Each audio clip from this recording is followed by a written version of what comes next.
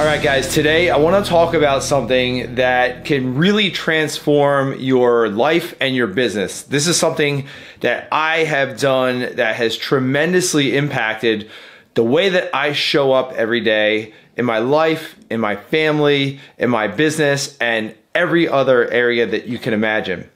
And that is this topic, this idea, this program called 75 Hard.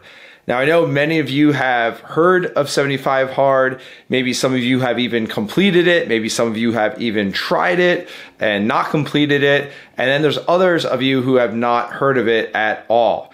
Now, the reason I want to share this today on our podcast, which is The Business of Construction, is because what we do in our daily lives, with our habits, with our disciplines, directly, not indirectly, but directly affects the way that we show up as a leader in our businesses.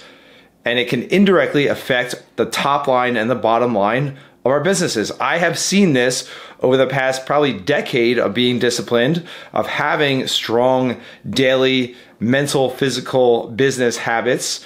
And then by implementing 75 Hard and by completing it 3 days ago for my second time. And so I want to dive into what that looks like, what it is, and how you can utilize something like 75 Hard, whether it's 75 Hard or whether it's something else. The goal of this podcast is to get you to implement some sort of daily structure so that you have more control over your day and over your time and over your activities so that you can be proactive and be more intentional about what you want and what you get out of your life and your business. All right. So the problem here, and I want to frame every podcast and every video that I do around a solution to a problem, right? If I just talk about something in terms of why it's cool and not tie it into a problem, there's less likelihood of someone like you taking action on this and really letting this sink in and impact the way that you show up every day, all right? So the problem that we all face, the challenge that we all face, and this is not unique to the modern day, although it is very much more highlighted today in our modern busy world, is that there is less time than ever. Not less time than ever, because there's always 24 hours in a day, but we feel like there's less time to get those important things done. And we feel like that because there are more distractions than ever. There's more noise than ever before. There are more opportunities to allow ourselves to get distracted than ever before. There's social media, there's media in general, there's busy lives with kids and sports and activities. In business, there are more events and more conferences than there have ever been in the history of business, I would guess. That's not a scientific thing, but I would probably guess that, right? So there are more things that are vying for our attention and vying for our energy and vying for our time, really. And it can be overwhelming. Chances are most of us feel a sense of overwhelm at some point in every single day. I know I do. I'm going to raise my hand on that one, okay? We feel overwhelmed with all of the different opportunities, all of the different potential distractions and places to put our time, our energy, and our focus. So it becomes more and more imperative that we be intentional about how we're showing up, how we are investing that time, how we are investing our energy. We don't want to spend energy. We don't want to spend time. We don't want to spend intention. We want to invest those things. We want to invest time and energy and intention into those things that are important for our mission, all right? So that's what some programs like 75 Hard are all about. They are about us taking more control over our time and over our schedules and over our calendars, over the actions that we take, over the things that we do every day. And recently, today's Monday, I'm recording this, 3 days ago, on Friday, I completed 75 Hard for my second time. It's the third time attempting it. In 2021, I failed. I lasted 20 days and I gave up after 20 days. So this is my second time. I did it in 2020. I did it now in 2022. And it's going to be something that I probably do every year for the rest of my life because it has had that big of an impact. So for those of you who don't know what 75 Hard is, it is a program that was developed by entrepreneur and leader Andy Frisella. Go check out Andy Frisella's podcast, Real AF. He goes into it. He's got a book about 75 Hard, but you can simply go to 75hard.com if you just want to read a little bit more. It's a completely free program, right? If you buy the book, of course you pay for the book, but I've never had the book. I've never read the book. I've done the program. So you don't need the book, but go to 75hard.com to learn a little bit more about it. But in a nutshell, what it is, it's very simple. Simple does not mean easy. Simple things to do every day, all right? So number one. Two, this is every single day for 75 days. And if you fail on any one of these things, you go back to the start. You go back to day one, all right? There's no like, oh, I'll make it up tomorrow. No, you go back to day one. So it's extreme self-accountability and integrity, all right? So the things that you have to do every day for 75 days, the things that you get to do every day for 75 days are 2 45-minute workouts. One of those has to be an outdoor workout, okay? And they have to be separate workouts. One 90-minute workout does not count. If you do a 3-hour run, that is one workout. You still need to do another workout. So it's 2 separate, distinct 45-minute workouts. One of them has to be outside.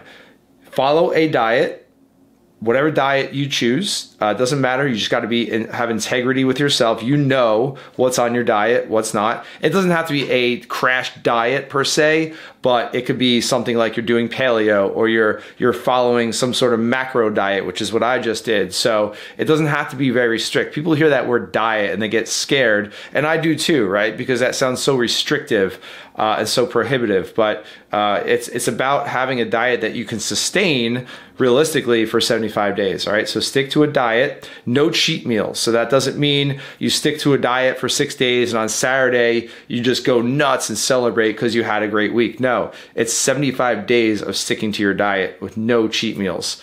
Another one, the next one is 0 alcohol for 75 days. That can be, difficult for some people depending on where you're coming from with that.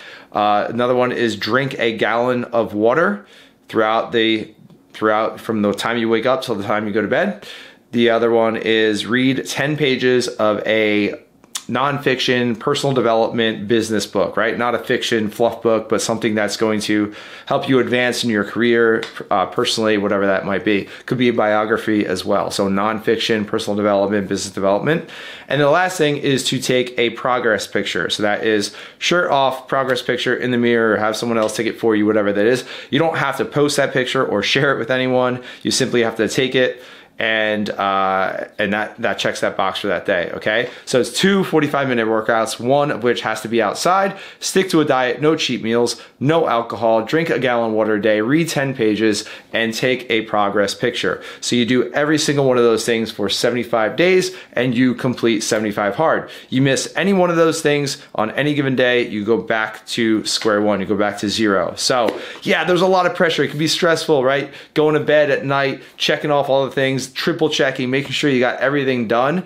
There is an app, 75 Hard app. I think it's like a $5, $6 purchase, something like that. That I would highly recommend because it allows you to literally check off in the app every single day and making sure that everything's checked off before you go to sleep that night, and you get a completion thing. You can share it on your stories if you want to kind of, share what you're doing, inspire others, hold yourself accountable, that sort of thing. I didn't share those stories throughout the journey of 75 Hard this time. I just kind of did it on my own. And at the end of 75 days, I shared my completed 75 Hard. So this might seem, one aspect or multiple aspects of this might seem a little bit intimidating depending on where you're at with your fitness, with your discipline, with your healthy habits and things like that. For me, just to give you a personal recap, I really enjoyed it. And that might sound sadistic, that might sound a little crazy. I really enjoyed it. I work out every day already. I drink water every day, maybe not a gallon every day without 75 Hard, but I'm around 100 ounces a day. I do read every day. I've been doing that for the last 2 years since I first did 75 Hard. I pretty much stick to a good diet 80% of the time, so I'm pretty good with that. I don't really drink a lot anyway, so that wasn't too difficult.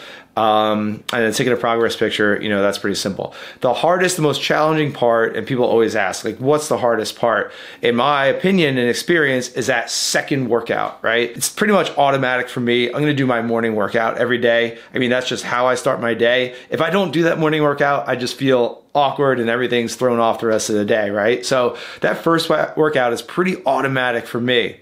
The second workout is difficult. And that's why I ended up quitting last year, because it wasn't I wasn't able to fit it in, and I didn't make it happen. All right. I take ownership of that. Right. So the second workout can be tough, right? You've got family, you've got kids, there's sports and different obligations and driving kids to soccer and baseball and, that sort of thing. And I was careful to not like make that second workout during that time and leave my wife with all those responsibilities. I thought that was kind of selfish of me. So what I did this time around is I would try to knock out that second workout some point during the afternoon, right? Maybe I would do a couple calls while I did a run or a weighted vest walk with some kettlebells, do a couple calls or something like that. Or, finish up work at 5 and work out from 5 to 6 and then family time from there on. So I think I did a good job of doing that before, quote unquote family time. There were a couple times when I was, eating dinner with the family and then working out at, 9 o'clock at night, which I normally go to bed at 9:30. So that was definitely something different for me. But you just got to squeeze it in.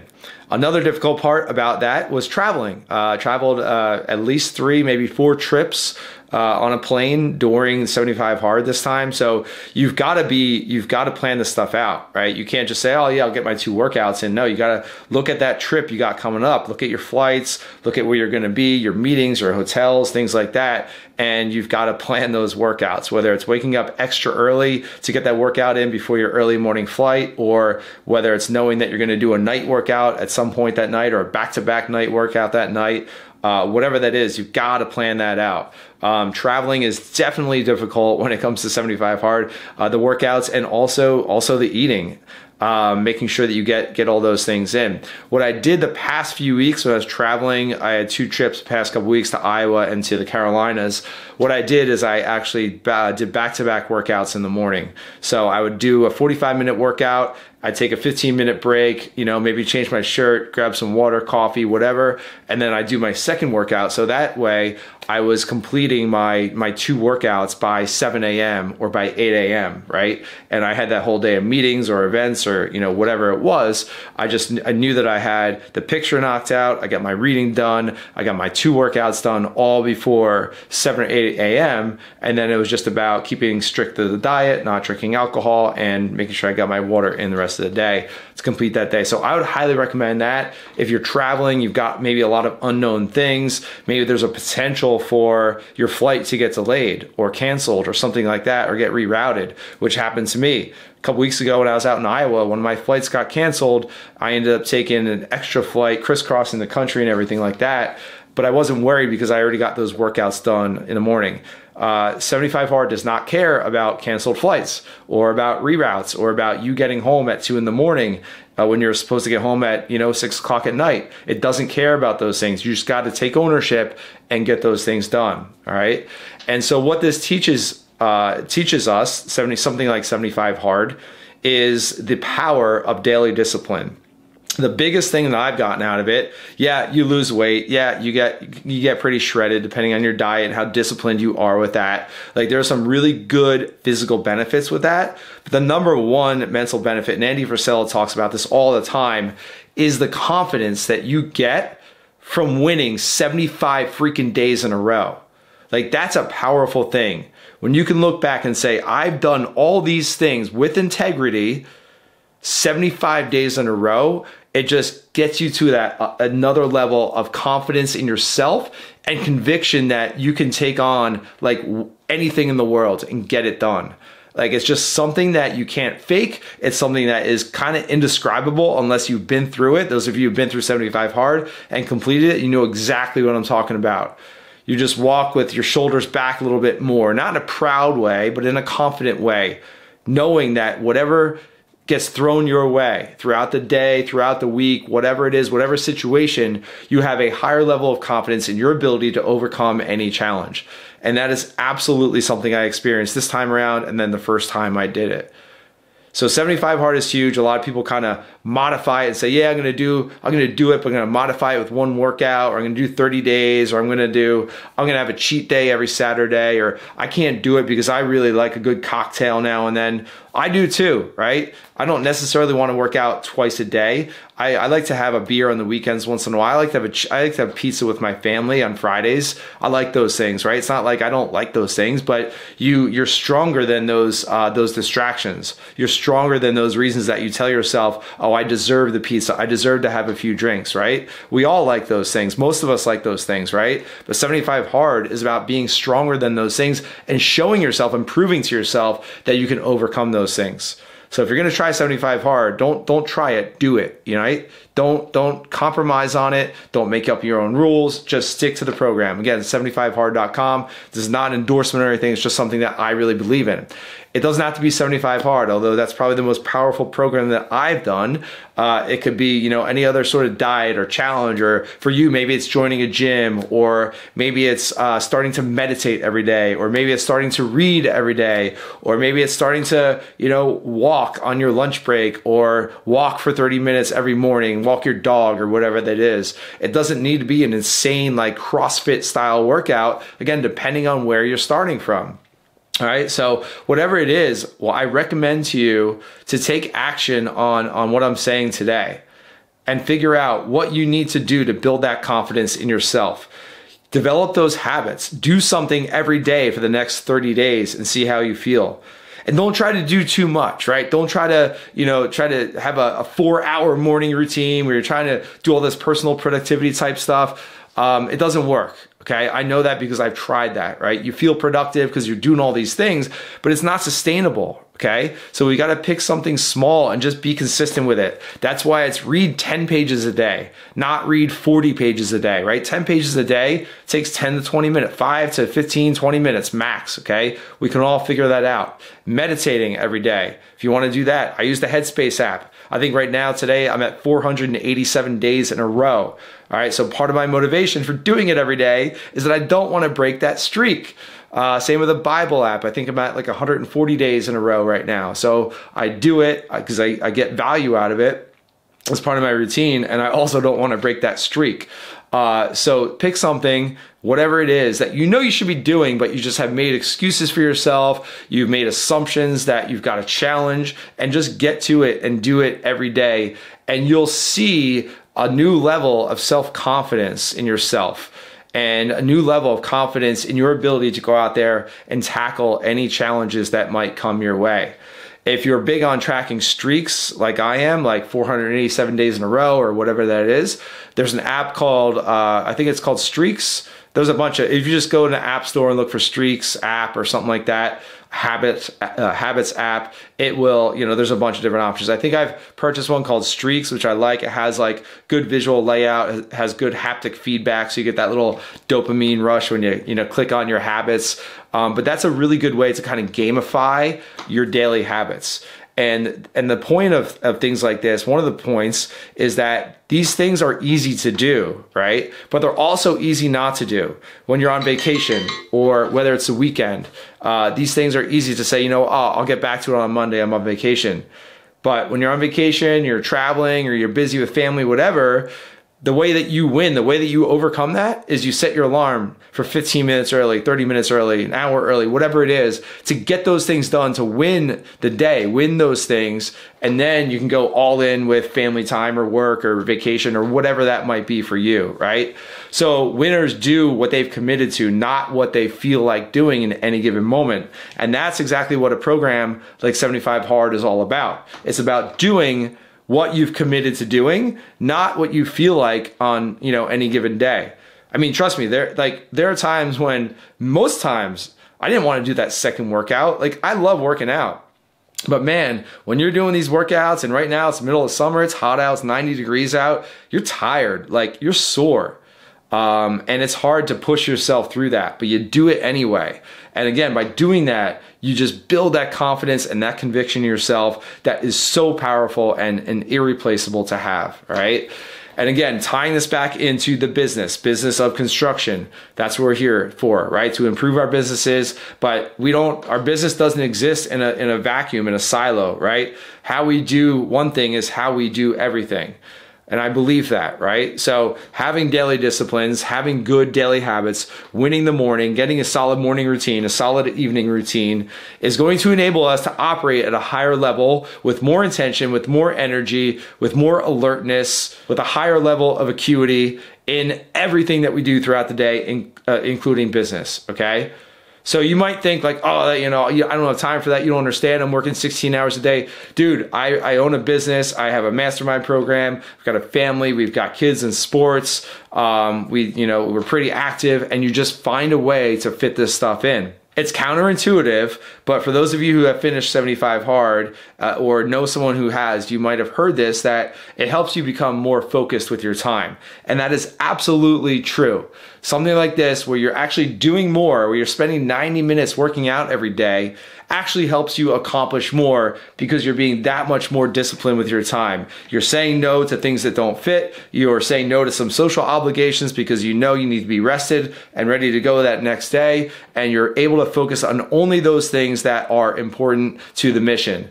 And it's absolutely been true in my case, is that by adding things onto your plate, it actually helps you accomplish more because you're so much more dialed in. You're so much more mentally in tune with what you need to do. You have better energy, you have better focus, you have less distractions, and you're able to get more done. It's an absolute game changer, which is why I wanted to spend some time, invest some time right here talking about that this morning after completing 75 hard for my second time.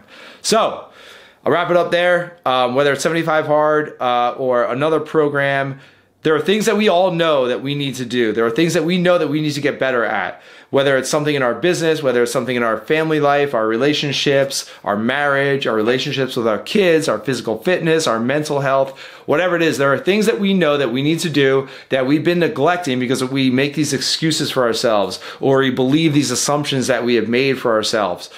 And my request to you, my call to action for you, is to do something today to take action toward that thing that you know you need to take action toward, all right? And track that for 30 days and do that consistently for 30 days and see how you feel after 30 days, all right? So go get it. Be disciplined. We can't control everything that happens to us, but we can control how we react.